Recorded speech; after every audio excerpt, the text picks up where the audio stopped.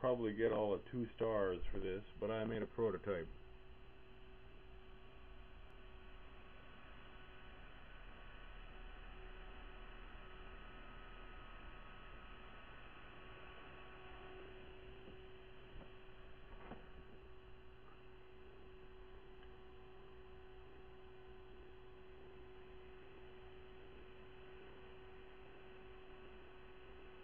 Well, you can see that no matter which direction the wind blows, it still wants to turn the same way. Updraft.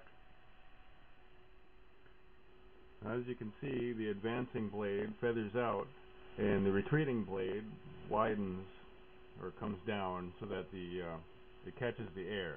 See, one side's catching the air, and the other side is not. And it does that through balance. They're actually weighted, see, and the heavier the blades are, the faster it would turn. So this thing could be adjusted to turn at whatever speed you wanted. It's self-regulating. The faster the wind blows, it would just cause it to slow down actually beyond a certain point. So it keeps it from damaging itself or your generator.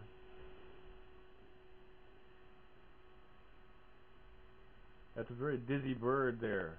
In a real model, I'd probably have it on a spindle so it doesn't move. Yeah, that's kind of funny.